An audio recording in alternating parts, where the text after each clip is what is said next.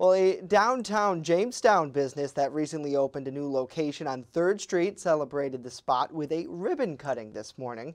The Chautauqua Soap Company, located at 14 East 3rd Street, moved to the new location in June, but because of the pandemic's gathering restrictions at the time, was unable to celebrate then.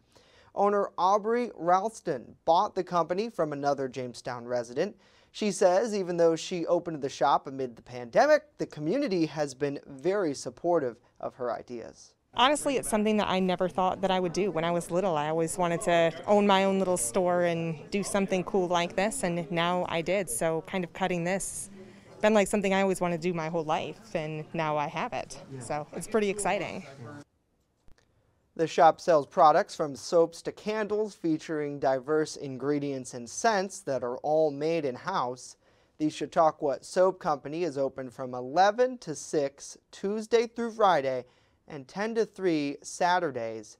It's closed on Sundays and Mondays. Certainly a great little spot that's not too far from where we are here on 3rd Street.